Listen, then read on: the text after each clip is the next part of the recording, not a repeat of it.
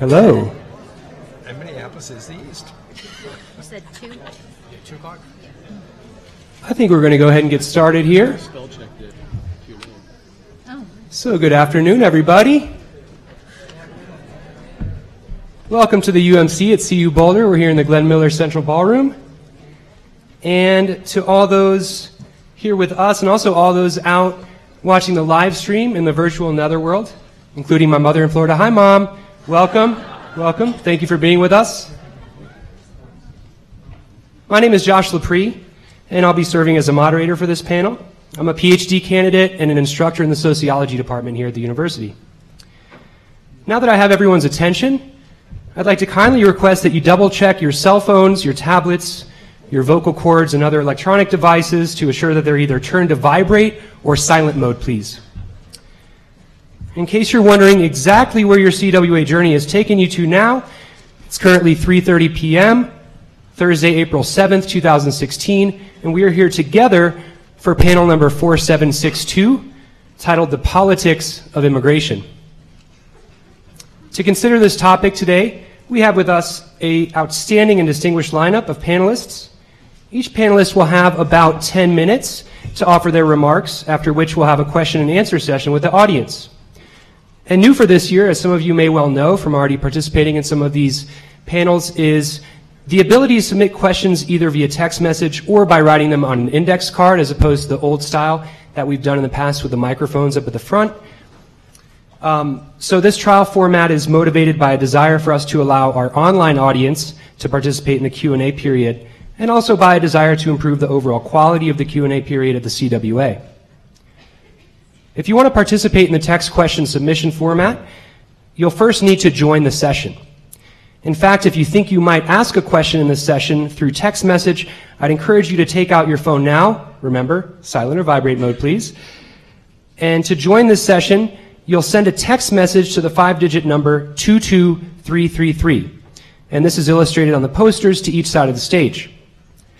In the body of the message, you'll type the keyword UMCGMB. You'll get a confirmation message that you're now part of this session. You'll just reply to that message with your question for the panel when the time comes. If you're a student here at CU Boulder, please make sure to indicate this in your question, because students have priority in the question and answer session. If you'd also like your first name and your location to be read aloud, you can include this information in your text as well. Finally, if you do not have a cell phone, please get the attention of a producer here in the room, and they can give you an index card and pencil for you to write your question down on. And producers, if you can please now wave your arms so the audience members know who you are. They're here flanking the room and in the back, so they can provide you with an index card if you'd like to use that format. I'll go ahead and repeat these instructions again after the panelists make their opening remarks.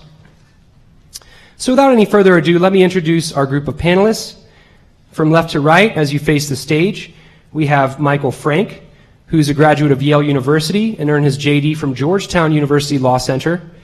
He has just recently been appointed as the director of Washington, D.C. programs for the Hoover Institute. He is a 13-time veteran of the Conference on World Affairs.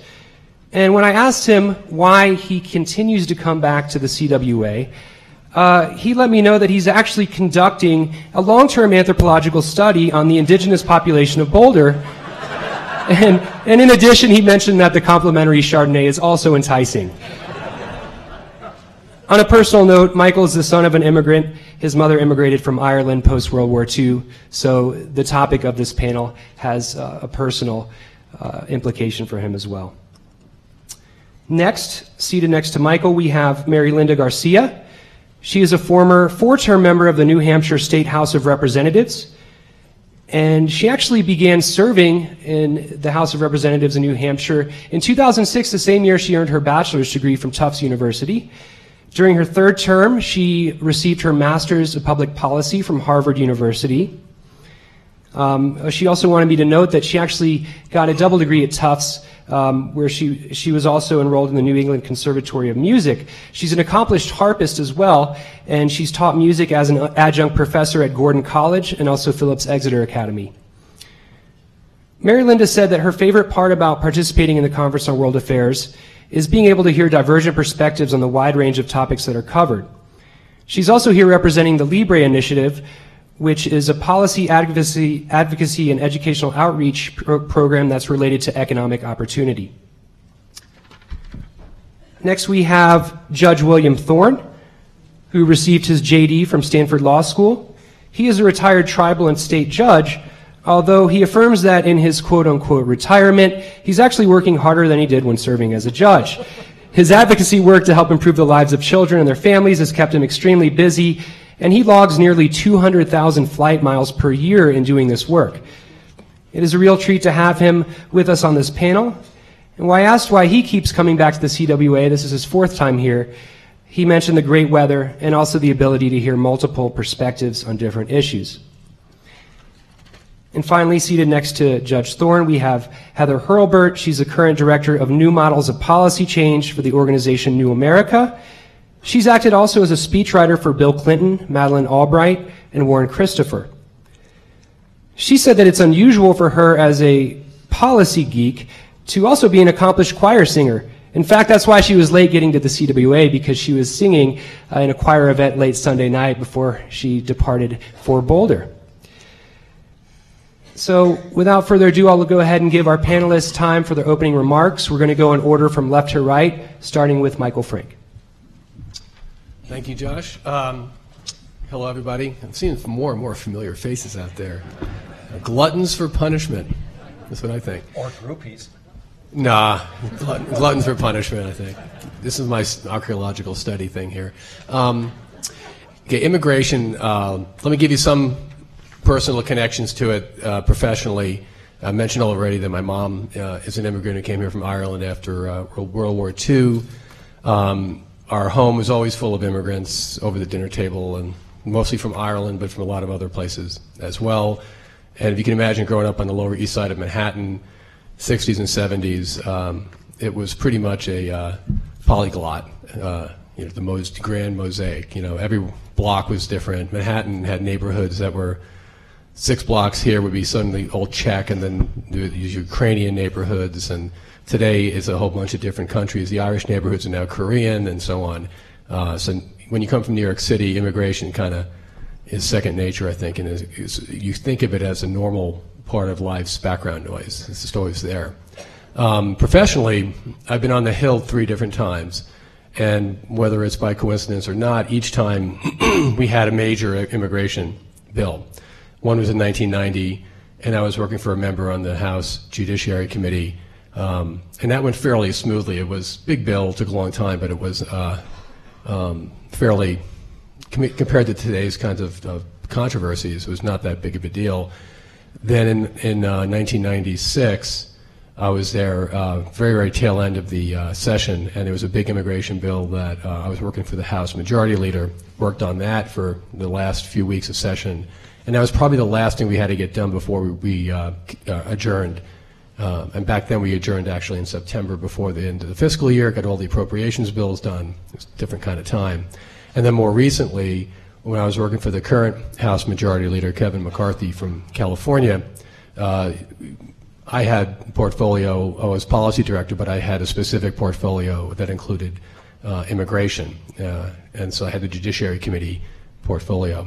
And so one of the things we did is we put together what we thought would be a good kind of unifying set of core principles for immigration reform that would be unveiled to all the House Republican members at the annual Republican retreat. And if you don't know, in January, the Democrats go off to someplace and they have like a 2-day caucus retreat where they lay out, priorities for the year, agenda items, they bring in speakers and so on.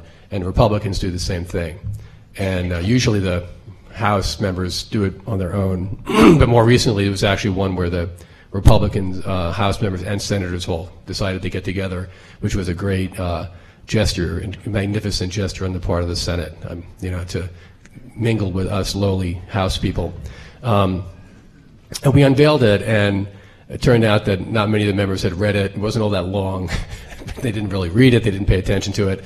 And then everyone came in and started, bringing back some of their core concerns. And in some ways, one of the reasons why immigration has become so controversial is in my mind. You know, you hear about it a lot in talks of things like trade policy, where there's concentrated harm and dispersed gain, and it's really hard to think about to resolve sometimes an issue when all the harm is concentrated like in one closed factory in which people can see and feel, and it's in the neighborhood. A certain community really is affected by that, and the dispersed gain of having access to global goods at lower prices is actually, you can probably measure it somehow and say people benefit, but day to day you just don't feel it because the benefits are so dispersed across so many different things, and you just don't realize it. Immigration's kind of become like that. If you look at polls, consistently, if you look at things like path to citizenship or legal status or more immigrants or less immigrants, or immigrants good for America or not, you get majorities saying pretty much, yeah, immigrants are good for America, they work hard, they're beneficial overall. Do you want more or less, or about the right or the same number today? A lot of people say they want more immigrants coming in. Even the things like some of the specific policy ideas, you know, having more, when foreign students come to the United States and get graduate degrees, should they be given some kind of quicker path to citizenship? Overwhelming majorities will say yes to that. So it's kind of like this overall sense of we want to do a lot of these things, but then when you get into the nooks and the crannies of the legislating, you find that a couple of the issues are so intensely felt by certain categories of members that it's hard to get off the dime. It's hard to get anything really advancing. And then there's these tactical decisions that each party makes. So Mary Linda and I were talking earlier that there are a lot of bills like ag worker reforms and H-1B visas and some of the high-tech issues where, such as the one about college or graduate students being able to get on a fast track, that overwhelming bipartisan support. Look, the bills that are introduced are high numbers of co-sponsors from both parties, but they can't move somehow. And the reason that you may say, well, why is that? And what happens is that the Democratic members will say, we don't want to move those bills until we solve the fill in the blank. Usually it's the citizenship issue. And then some of the Republican members will say, well, we don't want to move things incrementally until we fix the border, let's say. So you have those two kinds of outlier positions, and they hold everything else hostage to those two things. So as a result, even though you might be able to fix up a whole lot of the immigration code in the law, as a result, nothing ends up happening. There are some other things I'll just mention that are real big considerations, I think, that play into it. One of the things I did when I was the policy director was we get a lot of people coming up asking for meetings to talk about immigration, and they're usually associations, and they're very, very well versed in some or another part of immigration law, and they have a specific request that they want to make sure gets included in whatever comprehensive bill might end up moving. And I decided at one point I was just going to start these meetings by thanking them for coming and then saying, now, let's pull back for a second. I mean, what is the purpose of having an immigration code in U.S. law? What's the overriding purpose of it? And you'd be astonished at how many would say, I mean, they're experts on H-1B visas. They know everything there is to know about that. But when you ask them that big question, let me think about that. And then we would talk about it a little bit for a while. And I always thought it was pretty instructive to see where people were coming down. So in my views, I thought about it more and more. The way I say, why do we have immigration law? For one thing, it is the unique province of the federal government. The Congress especially there's some Supreme Court jurisprudence that basically says that there's no area of law that's more squarely within the parameters of the Congress than immigration policy. I think immigration law is there to serve the national interest of the country that's receiving the immigrant. And in the case of the United States, I think it should advance our long-term economic interest and honor our humanitarian traditions and be able to do that in a secure way. The people we're not going to be bringing in people with ill will or malice toward the country. And I think every country pretty much around the world, when you look at their immigration policies, generally kind of reflect that. I think we tend to be more generous than most with respect to over the last 150 years with respect to how we've brought people into America and assimilated them. And assimilation is an important element too. I think it's important that, when you think about America, we're founded on a set of principles and ideas. You go back and look at the Declaration of Independence and how the Constitutional Convention came about and what the actual language says. As Hofstadter, the great historian, mentioned, we are a creed. We have an American creed. And so I think we are entitled to say to people who want to become American citizens that, we'd like you to buy into that. Rule of law, recognize, individual liberties, and people are born with these rights, as it's stated in the Constitution and the Declaration. And we ought to be able to find ways to when somebody wants to become a citizen, to give them citizenship training and some basic education about America. And I think most times citizens, prospective citizens, embrace it. I've been to parties when people have gotten their citizenship, and you have the nice, cake with the red, white, and blue, usually strawberries, blueberries, and cream icing, which I love. And they love it. They're just so thrilled to become Americans. And I think that's something we ought to encourage, in the sense of being an American isn't just suddenly changing some paperwork. It's actually buying into something very special. And I think we have every right to be very proud of that. And so all the noise and all the animosity about it today is very frustrating to a lot of us, because it is a part of our law that's fundamentally broken. We're not able to enforce a lot of it. It's caused the current administration to do some things that they really have no legal authority to do, and because they get impatient, is that if you don't act, we're going to act. And we can talk about that more in the Q&A. But there's some cases that have gone into the courts that have actually stopped some of those actions that have been stopped now for over a year. And so that's a measure of the frustration. And true leadership, we find a way to bring people off the edge in both terms of the border requirement and the citizenship requirement, so we can start moving forward, I think, on some things and show that things can get done. Then we can tackle the really, really big, annoying problems later. So at that, I'll stop, and I look forward to your questions.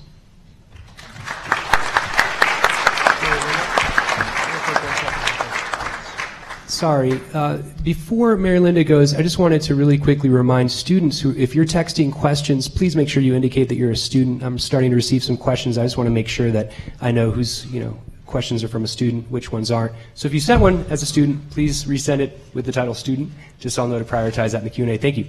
Now on to Mary Linda. Okay.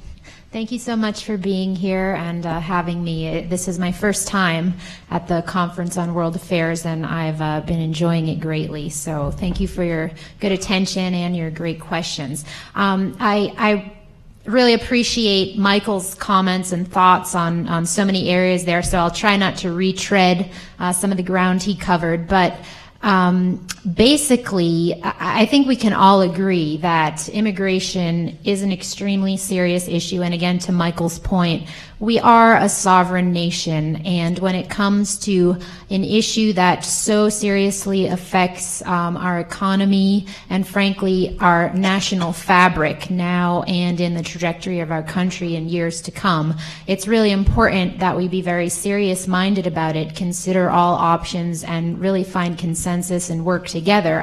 In his introduction, he mentioned I was a state legislator.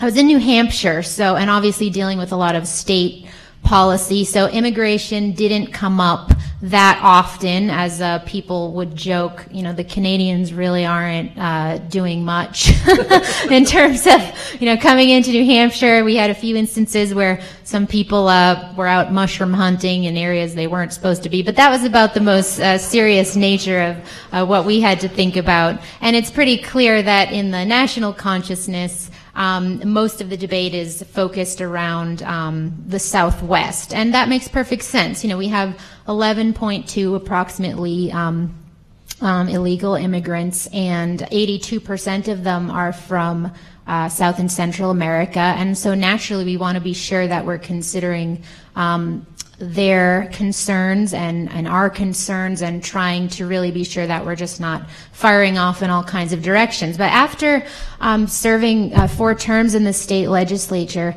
I did run for Congress in New Hampshire, and so naturally it was incumbent upon me to address federal issues and expand the scope of things beyond just kind of the immediate concerns of my state. And wouldn't you know, what I found was that there's a very unfortunate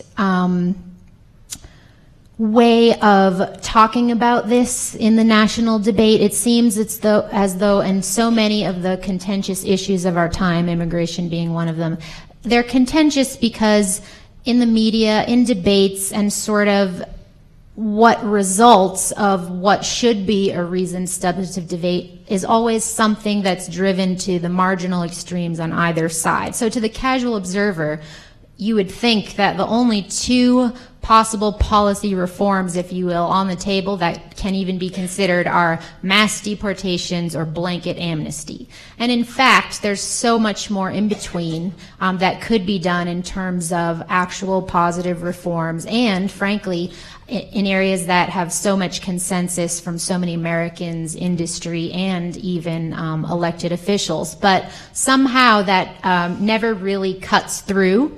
And so I think that's really unfortunate in just the political discourse, and part of that does come from, the questions that elected officials are asked and kind of where the discussion is driven, and that's really sad. They're pitted against each other again on those marginal sides, in the margins. So I personally would love to see that change. But within that, one would wonder, okay, if there's so much frustration about congressional gridlock on this issue and things not getting done, why is that? And if you think about it, you always hear about this, any effort that's made by Congress is always comprehensive immigration reform. So that means it's sweeping legislation that covers, all areas. But the problem is, if it's presented by one party or the other, there are always, mixed in with the good ideas that everyone can agree on, there's always some sort of poison pill, again, deportation issues, amnesty issues. And so one side or the other, frankly, can't agree, to certain measures, and nothing gets done. So that, to me, brings up the issue of comprehensive versus the incremental approach to immigration. And I would love to see our elected officials, if there really is any way to cut down on, the partisanship and the thing that drives the discussion in that way, and that actual incremental reforms could be accomplished. And, there are a number of areas that could be done, but 2 big ones are in the visa process and in border security. I really do think that visa reform should stand alone as an incremental reform measure when it comes to the H-2A and H-2B visas having to do with the agricultural and seasonal workers. There's so much that could be done that could really jumpstart the process into other areas when it comes to high-skilled labor as well. We can talk to all of the various industries, understand their needs, look at the long-term trends in terms of our economy and, what it is that we need to supplement American interests and our American workforce. And that would be an excellent way to go about it. And the other one, of course, is, yes, border security, where if we don't know, who's coming into our country and going out of our country, that's a big problem. How can we really realistically implement any other reforms if we don't even have a handle of, what it is we're dealing with? So one, again, simple thought there has to do with the entry and exit visa monitoring, where we would know, again, who's exiting the country, who's coming in, people that are overstaying their visas, those that are on the other side. So, and that's a safety issue too. In the last number of years, we've had approximately 17,000 children from Central America coming in, and unfortunately, given the fact that there are so many parts of the border, particularly in the Rio Grande area, where we don't know exactly what's happening. Those children, it's a safety issue for them as well. Many of them are subject to trafficking and abuse and slave labor in many instances. So again, it has to do with our national interest, but it also has to do with the experience of those that are coming into the country one way or another. So I would personally would love to see that occur in terms of incremental reforms. And again, those are just two of the main areas. And the fourth thing I just want to say is it would be nice too if there were more appetite or air, I guess, for there to be a little outside of the box thinking. A lot of people seem to give credit, to one candidate or the other to, bringing this issue to the national attention, and in fact, that's not the case. There have been so many laws and attempts, at reform. Again, maybe destined to failure for some of the reasons I mentioned, but really we have been talking about it for a long time, for many years, but it doesn't really seem, to move the ball forward in a lot of ways. So, in just doing some independent reading and research on it, there are all kinds of thoughts on it from different think tanks and whatnot. And one, for example, is something that works so well in the States when you think of them as labs of innovation. And if you do support, as I do, the concept that governing does work best when it's closest to the people that it's seeking to serve. So within the state government environment and jurisdiction, elected officials tend to be very close to their constituents, very close to their industries, understand, their specific industries.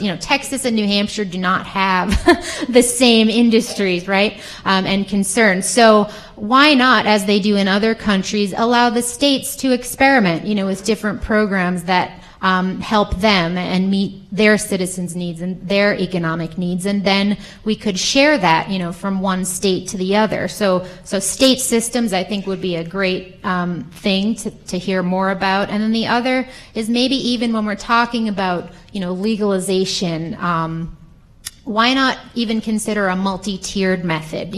People talk about when Reagan, for example, passed his amnesty bill. Well, did you know that only 45% of those eligible, under that change even opted to become citizens? And that's because, frankly, not everybody that is here without, documented or legal status actually wants to become a citizen. Obviously, it's great if people do and go through the process the right way, but some people really do just want to work here and provide for their families, and there's ways that can be adopted. So why not consider different sort of a multi-tiered approach to legalization?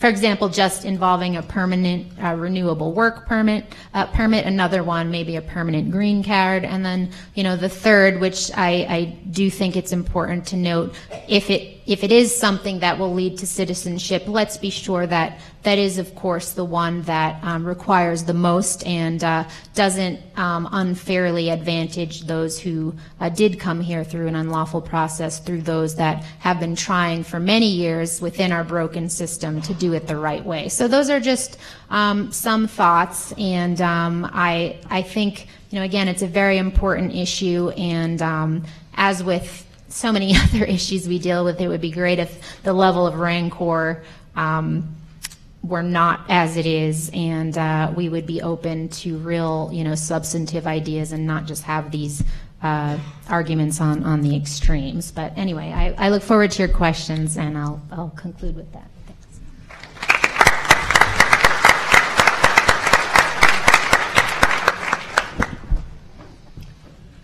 Just before we started, Michael reminded me why I'm probably on this panel, because I make no claim to expertise in immigration issues at all. I'm Pomo and Coast Miwok Indian from Northern California, and from my point of view, you're all illegal immigrants.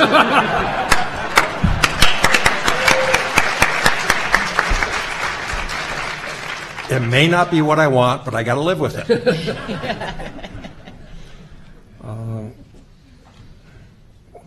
When I was in school, I was taught the notion, and understand that the time this was explained to me, I had a very hard time swallowing this. But I was taught that what made our country great were the waves of immigrants who came in with sweat, hard work, ideas, and a desire to build a better life. Now that was hard for me to accept because we were already here. And it's not like we lacked any of those things.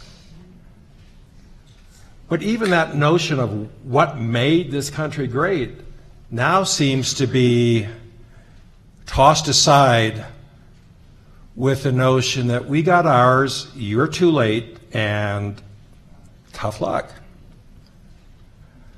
I have a hard time reconciling those notions, and maybe they're irreconcilable. But I view myself as a child advocate, and so let me give you a couple of examples that I've seen of the impact of this inability to come to a rational resolution of this issue. My daughter was teaching 5th grade in a private Catholic high school, and she called me up in tears because the mother of one of her 5th grade students, a little girl, the mother was arrested because of her illegal immigration status. And she had just taken the little girl down to the jail to visit her mom. And she didn't know how to console that little girl. Mom was working, paying taxes. The little girl was in private school. To all intents and purposes, she seemed to be what we want from neighbors. I won't even say citizens, I'll say neighbors. What we would want from neighbors.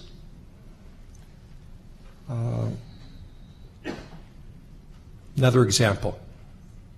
One of the last cases I had on the Court of Appeals, in which I filed a dissent because I couldn't even get any of my colleagues to agree with me, involved a young teenager, illegal immigrant mother, single, who had a baby prematurely. She hurt the child in her frustrations. The system came in and took the child. She did everything that everybody asked. She went through the counseling programs. She worked with a social worker to build a support network. She knew where to go for help. At the conclusion, virtually everybody who worked with her agreed that she was going to be a very good mom. Maybe not perfect. I don't know if there are that many perfect moms out there, other than mine. But everybody agreed that she was going to be a very good mother. And the system terminated her parental rights. They cut her away permanently from her child. Because in my state, unfortunately, an independent grounds for terminating parental rights is failure to meet the contract that you sign when they take your kids. They take your kids, they draft all the things you're supposed to do, and you sign it. And in the boilerplate of that agreement were two things that she had not done. One was get a job. She's an illegal immigrant. She can't work legally. If she had worked, she'd violate another provision of the contract, which was don't break any laws. And she didn't pay child support while the child was in foster care. Those were her flaws, and on the basis of that, they took her child. And I couldn't get anybody to understand. Legally, the bases were covered. They had a legal cover to doing it. But in my mind, there was something just absolutely unethical about taking a child away from a mother who was capable of taking care of her. Last example I want to use. When I teach around the country about Indian boarding schools, one of the slides that I use to denote the attitude towards children that are different than you pops up. and it's a pair of handcuffs, literally this big. They're in the Haskell Indian School Museum. And in the course of digging into this, I discovered that they actually took kids as young as 4. So what kind of a mindset do you need to think that you need handcuffs of this size? Well, it turns out that, at least in some instances, 5- and 6-year-olds, when they're detained by ICE, immigration control, and they're housed in a facility, when they come to court, they're in shackles. Not just handcuffs, but their ankles are shackled as well. And what kind of a mindset do we have when that's the process? And I'm not suggesting I have the answer to anything, but I would suggest that we've forgotten that humanity needs to be a part of this discussion and this argument and this decision, so that these are real people. And despite what one of the candidates says, they're good neighbors. They're the kind of neighbors I would like to have my grandkids grow up around. So I would just like to make a plea. I don't pretend to understand the politics, so Michael explained things that I didn't understand before just now, so I've learned something. But I just want to make a plea for common sense and humanity as we're trying to find a solution to this, because these are the lives of real people. They're not just those others. Thank you.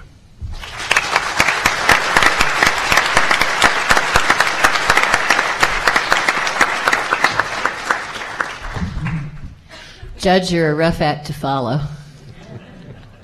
I want to thank Michael, and I'll also start out by reminiscing a little bit about my family background.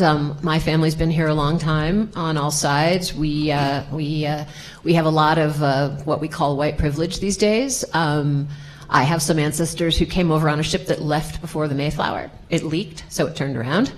Lost my bragging rights. So that's one way you can describe my family.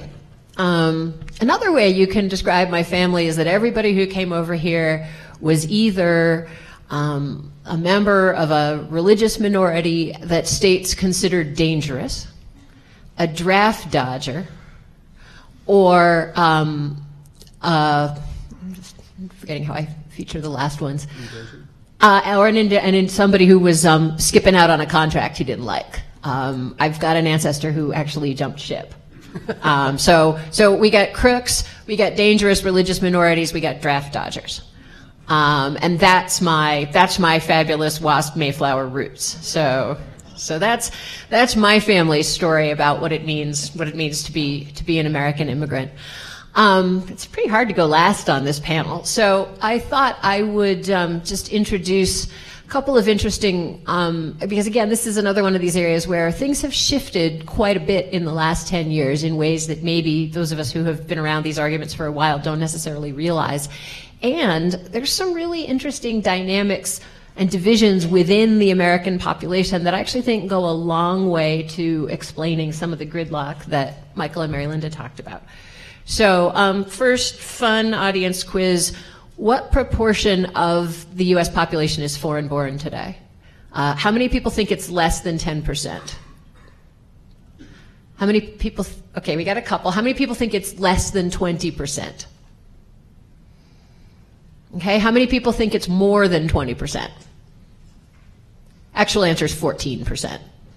So, and that is not the highest it's ever been, with respect. But it's getting towards other peak moments of immigration in our history.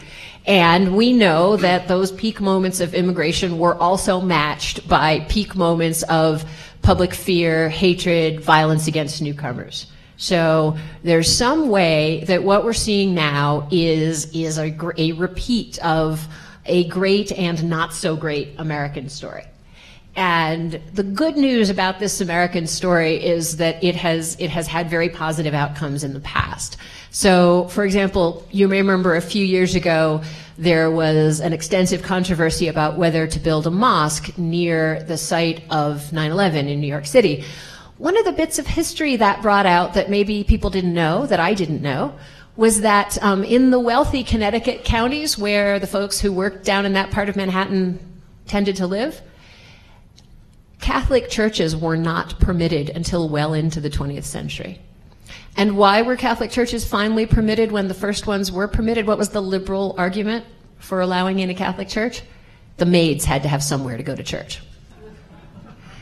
So, you know, there really, in one level, there really is very little new about this experience. And we can be hopeful, as I think other panelists have been, that ultimately we're going to survive and assimilate and grow from this wave of immigration just as we have from the ones before it.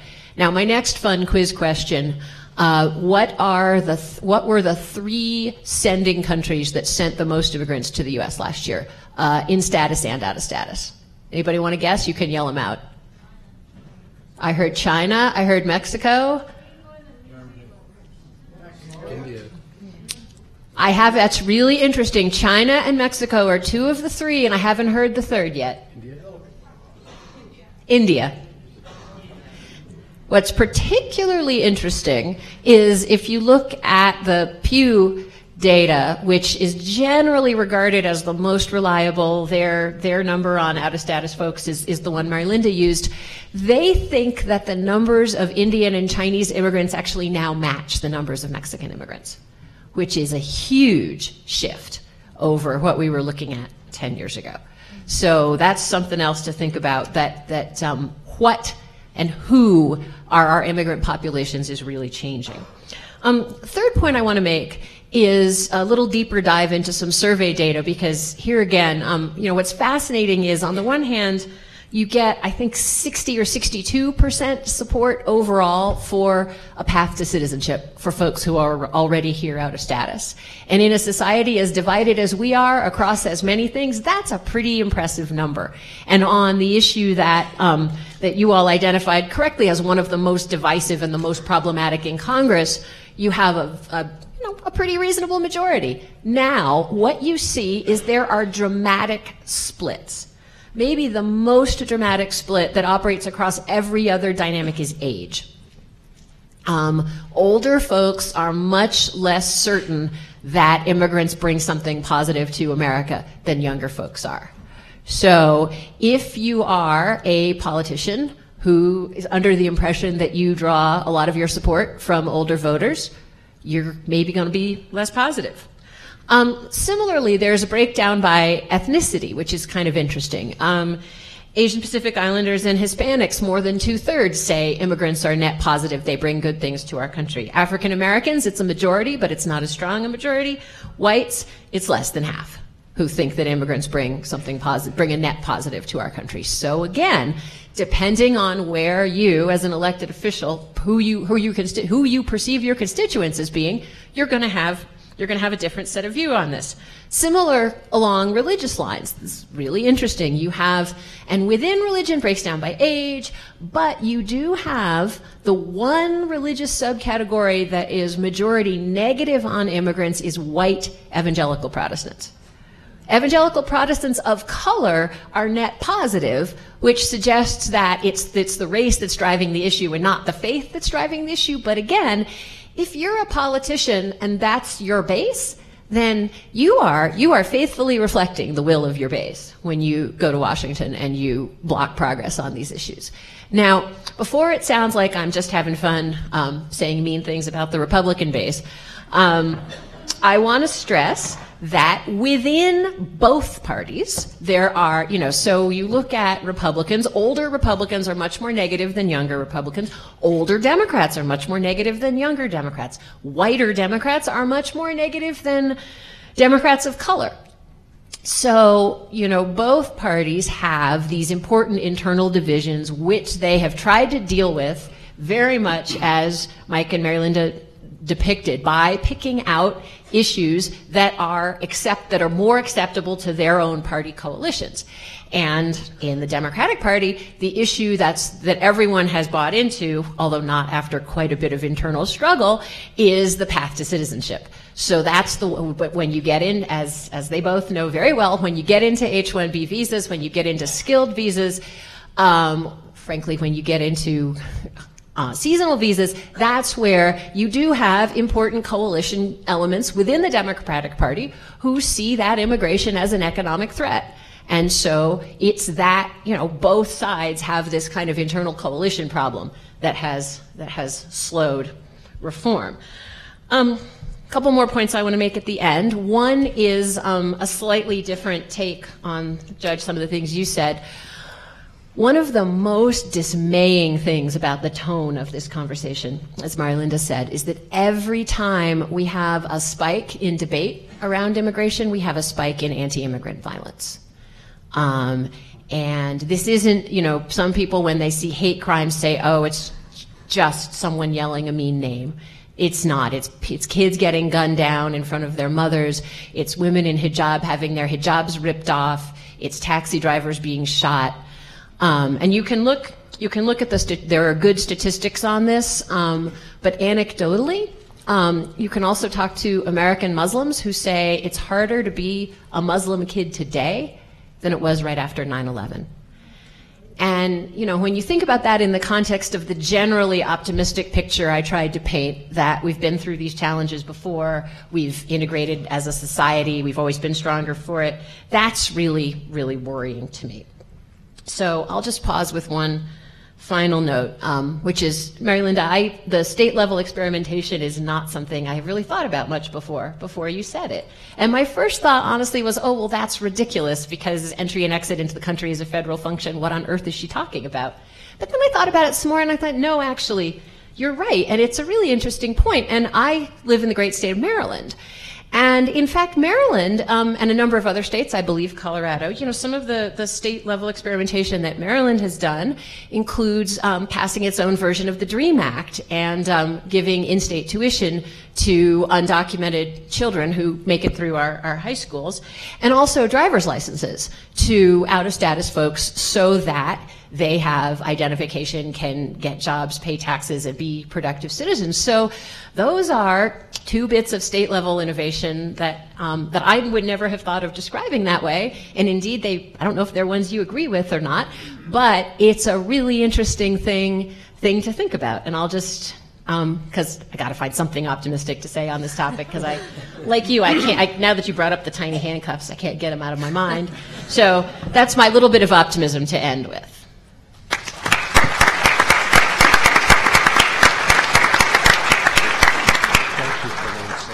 Thanks so much to our panelists. Before we go into the question and answer, I want to give our panelists a little bit of time to engage in some dialogue and respond to each other's remarks.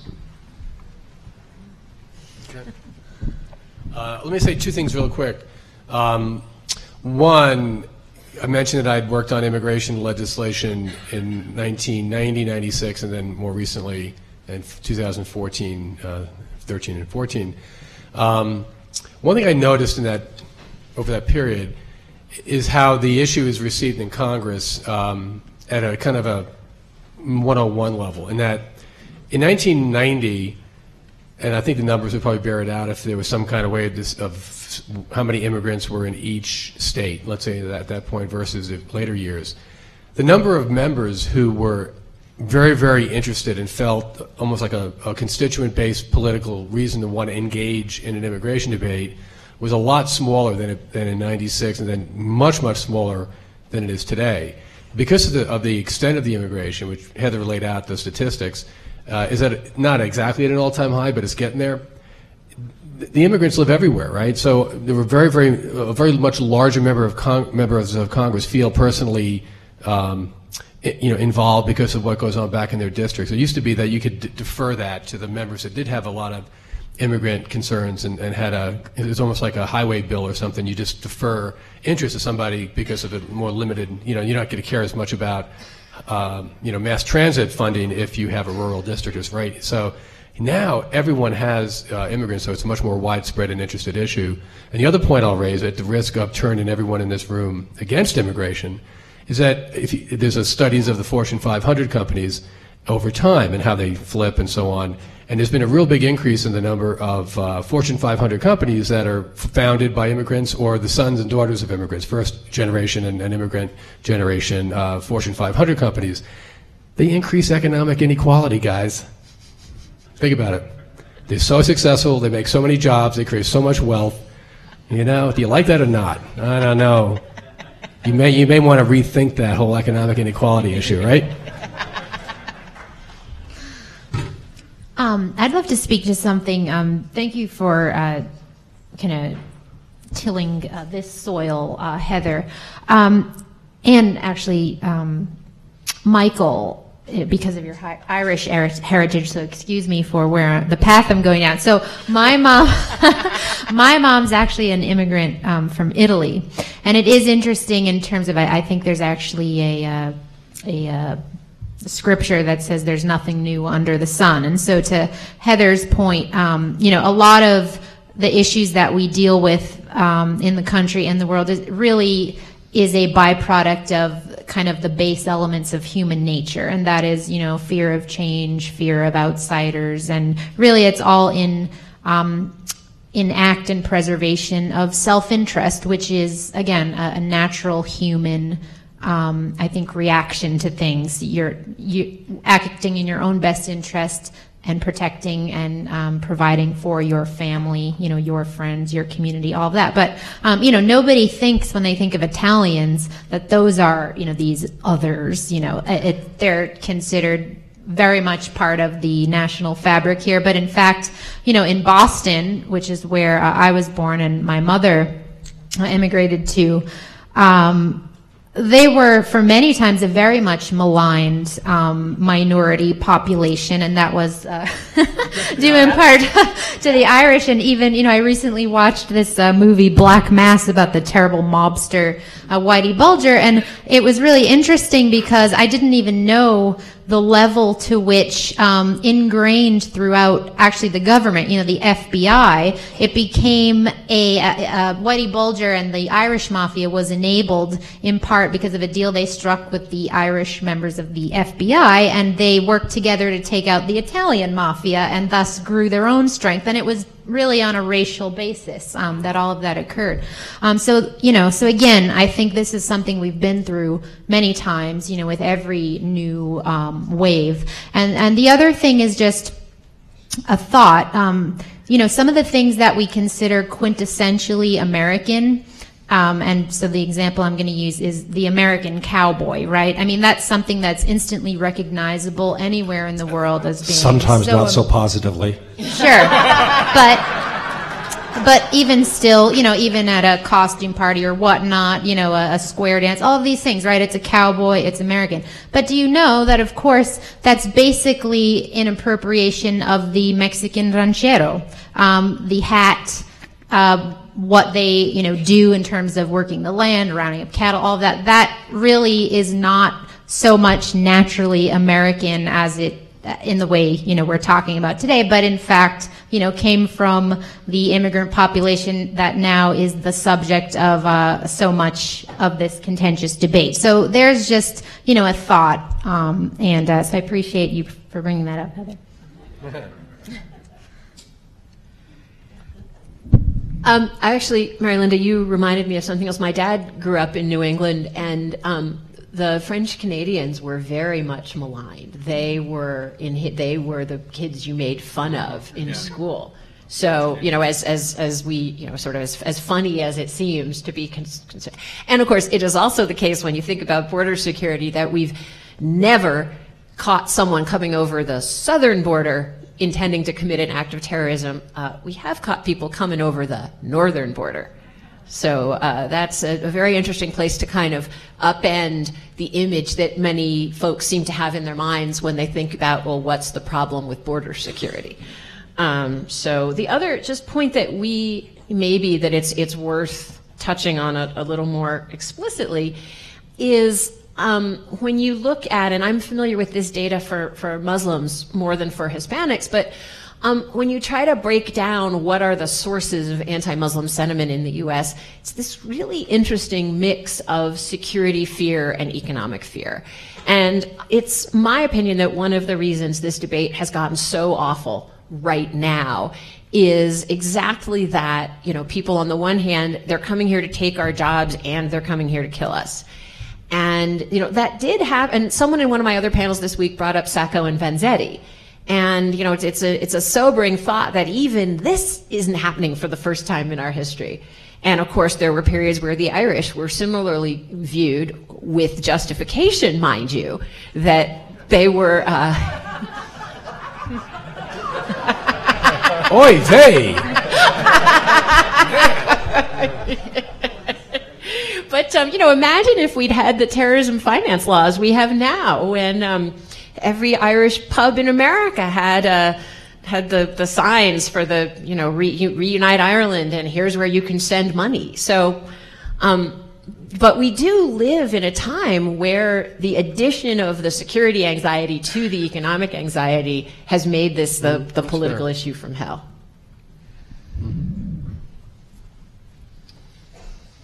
All right. Well, we'll go ahead and move on that note to some questions here. And I'm really into the text message questioning, so I'm going to start there. Those came in pretty early, and I'll get to some note cards, hopefully. There will be time. So one of the first questions that has come in here from a student is relating immigration policy to healthcare policy, and how immigration may affect healthcare policy. If anyone would like to comment on that from the panel.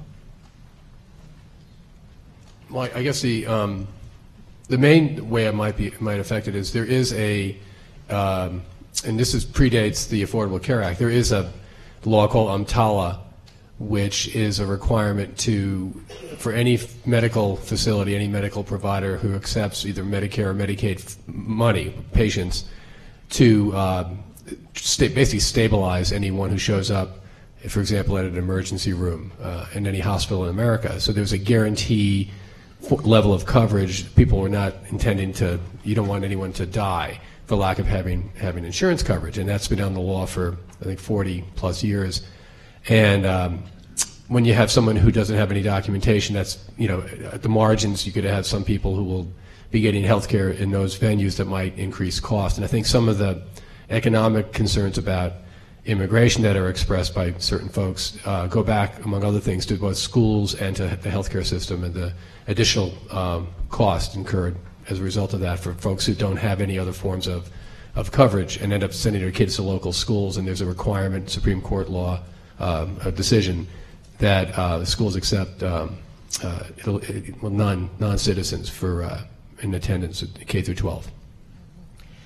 Yeah, I think it's worth, and this is a really regional problem, that there clearly are legitimately parts of the country where there are health services that see an awful lot of people who don't have legal status.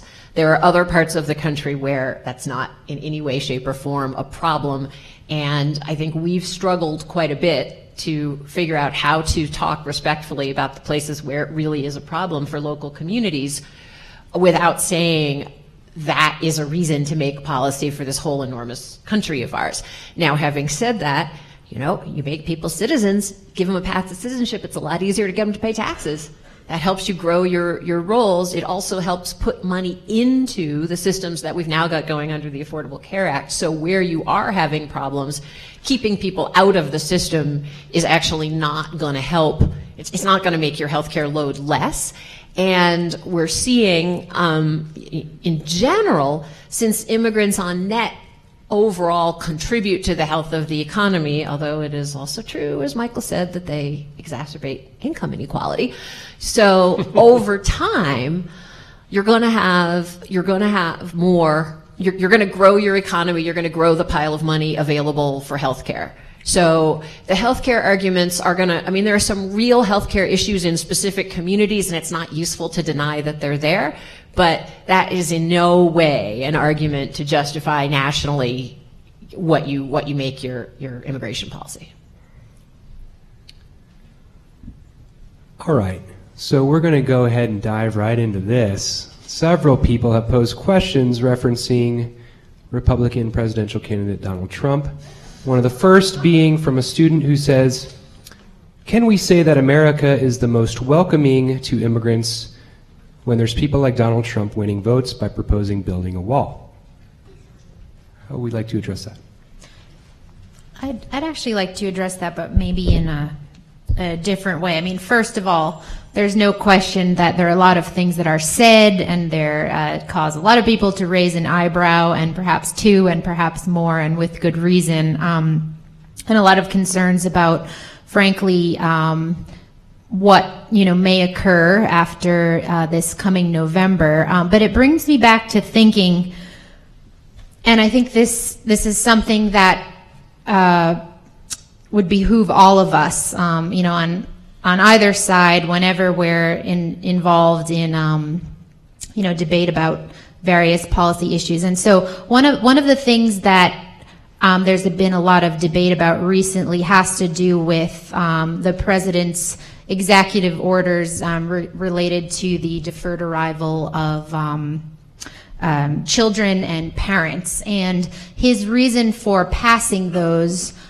orders, which are of questionable constitutionality in terms of the separation of powers and congressional authority and whatnot. But his reason for that is this gridlock, right? That's his excuse. He says, I need to get something done, etc. This is what I'm going to do. And I would argue that, one, that is not a motivator when it comes to appealing to Congress to actually get something done, because that's circumventing them. And so they say, well, if the president's just going to do whatever, then, why should we even bother? So it works both ways. But I would encourage people that might be quite supportive of the president taking those actions, because perhaps it is in line with their thinking on what should be done in immigration reform.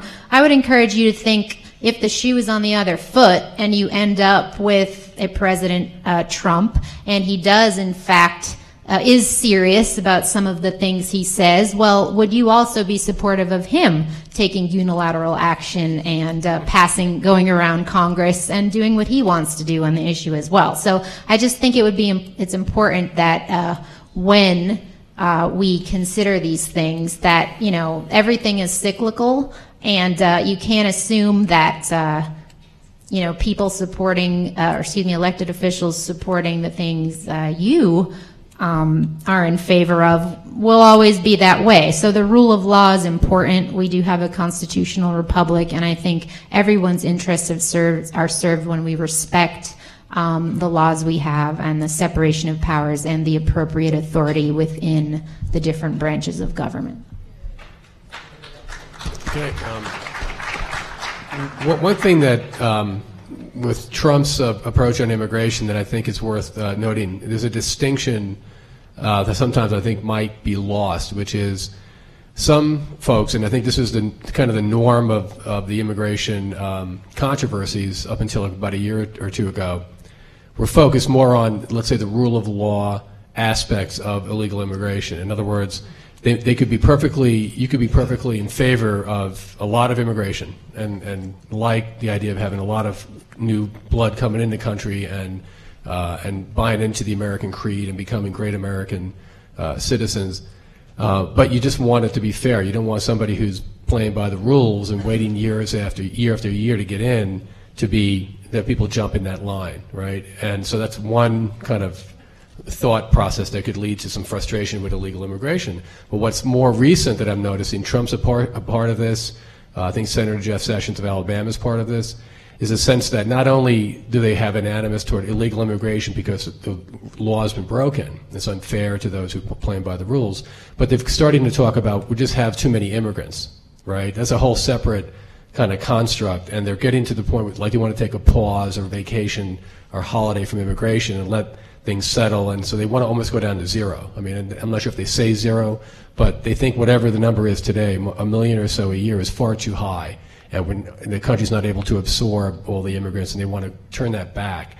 That's a whole different and much broader critique of immigration than what I think was preceding it. And just when you hear these debates, I would just encourage you to separate the two out. And one I find to be pretty insidious, the other one you kind of get. I mean, you do want laws to be obeyed, and you don't want, I was, when I was moving my mom out of our apartment to come down to D.C. for a nursing home, and I was undoing the apartment she was in for 51 years where I grew up, found all the immigration stuff she had, right?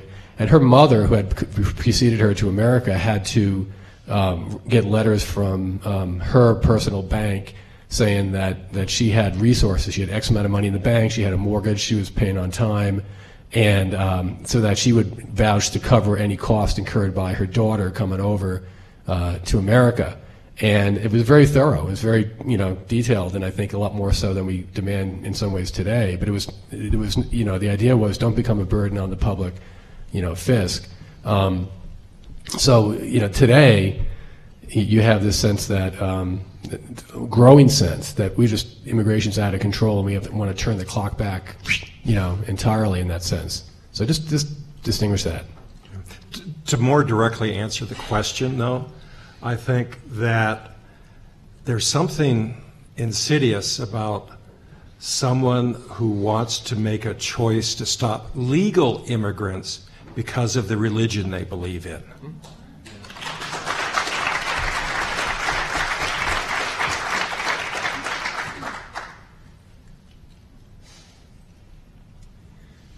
All right. I've got another question here from a student, and I think this is a good general question for us to consider. How does U.S. intervention abroad affect immigration to the U.S.? I guess we could consider military intervention, we could consider economic intervention, things like NAFTA. But do any of the panelists want to speak to that question? Sure. I actually want to start by Michael. My brother-in-law immigrated from the United Kingdom, and I want to assure you that they did everything short of come to the house and check whether his toothbrush was wet to see whether he had indeed married my sister. So don't worry, they're still, yeah, she had to cancel her honeymoon because he couldn't. Did they do a financial side background check too, that kind of thing? Oh, yeah. Yeah, okay. Oh, yeah. I mean, you have to spend hundreds of, or if not thousands of dollars in lawyers' fees to immigrate. Yeah, so don't worry. So as you can tell from the three countries I named off as the U.S. foreign policy is not driving immigration from India and China. And we can have an enormous argument about whether U.S. economic policy is or is not driving immigration from Mexico. Something that's interesting is Mexicans tell their own pollsters that their interest in coming here is less than it used to be. The number of Mexicans who say, when asked by pollsters, would you move to the U.S. if you could, has fallen by more than 10% in recent years. So the argument that somehow the U.S. that there's some kind of continued U.S. economic pressure that is continuously forcing Mexicans to do this, it's a little hard to square that with the data about the choices actual Mexicans are making. Now, on the other hand, I live in Washington, D.C., area, and you cannot ignore that we have waves of diaspora, each of which brings with them cuisine more fabulous than the one before, which do tend to be quite closely linked to places that the U.S. has had more active foreign policy in recent years. So my son's school is maybe more than 15% of the kids are Ethiopian. There's the next elementary school up the road is actually one of the biggest recipients of migrant kids from Central America in the country. And unfortunately, there is no question that U.S. policy on drugs and also the easy availability of guns from the U.S. in Central America is driving, or is part of what's driving, not the only thing that's driving, but it's part of what's driving the epidemic of violence there, which is driving people to think that it's safer to send their little kids through the hazards that Mary Linda referenced than to stay there. So in terms of the overall picture of U.S. immigration, U.S. foreign policy is a rather small factor.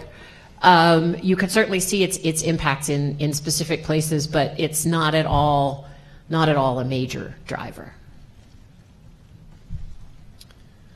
All right, next question here, and this is a question that a few people have posed, is a question about the intersection of racism, racial discrimination, and immigration policy or anti-immigrant sentiment. One way that this has been phrased, which is the question I'll read verbatim here, is to what extent do you think the current wave of anti-immigrant sentiment is due to the fact that more of the immigrants look different, i.e. not European?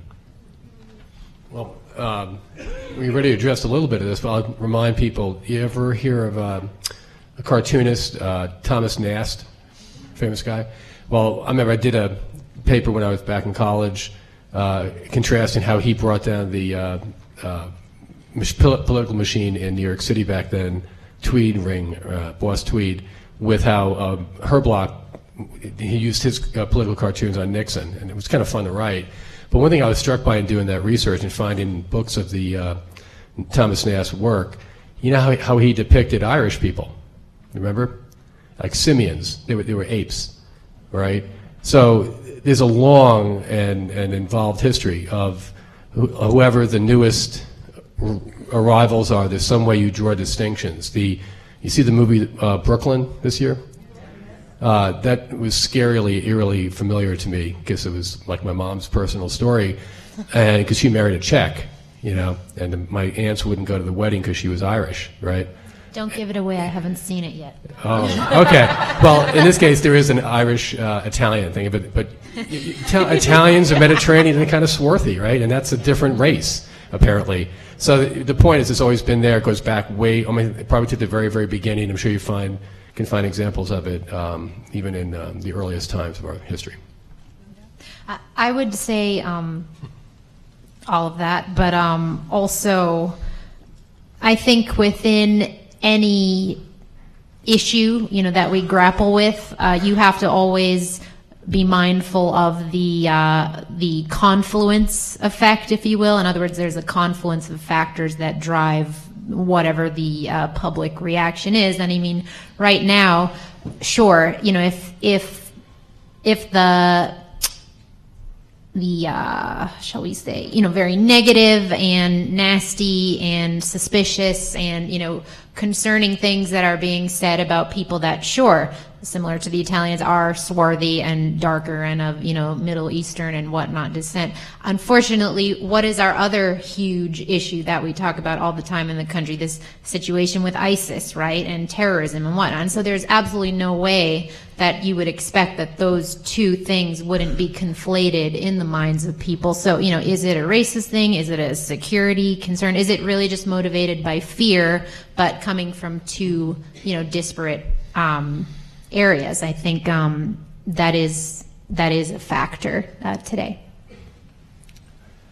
I'll have to say that I think race is certainly a part of it. It's not unique, as Michael pointed out, but I think it has to be a factor when the political leaders who are pushing to exclude groups of people, their supporters, I think, give truth to the fact that we do not, in fact, live in a post-racial America just because we elected a black man president.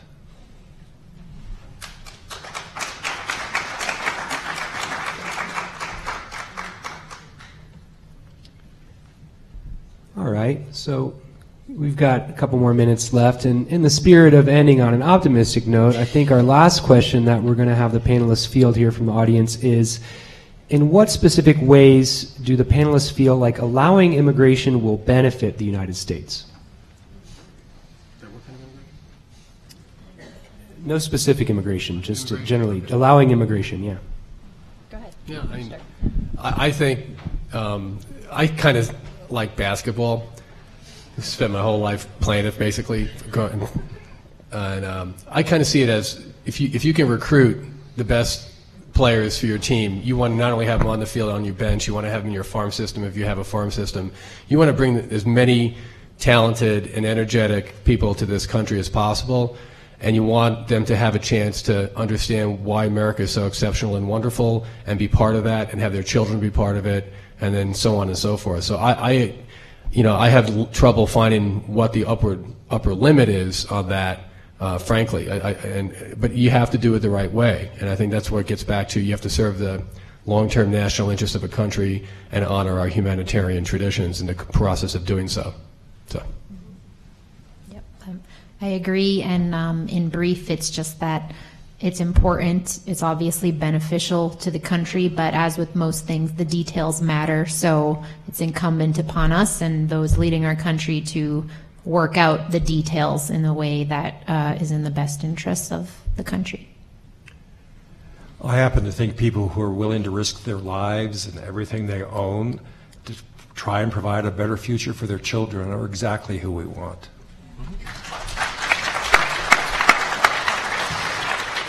Well, it's a real challenge to add anything to those three, but because I'm a foreign policy geek, we can't cut ourselves off from the rest of the world, and we've seen painfully over and over again in the last decade that there are parts of the world we don't understand well enough.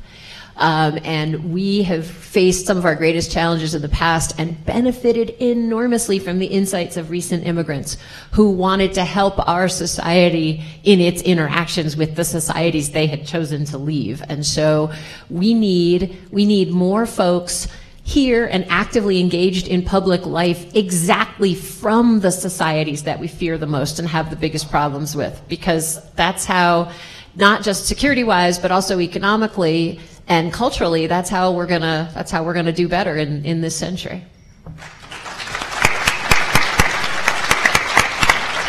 Thanks to all of our panelists. Thanks to you, our lovely audience members. Enjoy the rest of your week here at the Conference on World Affairs. Sorry about that. I didn't mean to give away anything in the movie. What? Oh, yeah. I just had to stop you before you went any further. I know, I realized. Because I know there's an Italian and an Irish involved. Yeah, you like it. I don't know how. I hope she doesn't get it.